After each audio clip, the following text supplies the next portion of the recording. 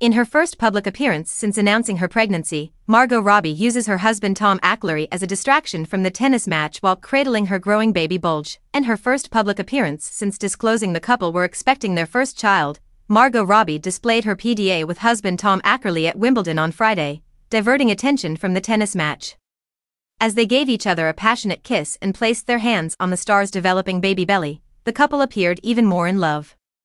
The 34-year-old actress looked stunning in a polka-dot dress, cautiously cradling her growing baby belly while people swarmed to get a good look.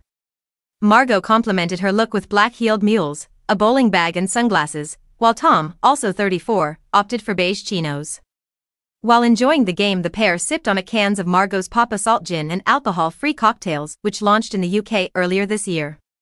Taking their eyes away from the men's semifinals, Margot stunned fellow onlookers as she licked her husband's nose. Margot's pregnancy came to light in photos obtained by DailyMail.com on Sunday. The Barbie actress could be seen proudly displaying her small, but visible baby bump in a white crop top.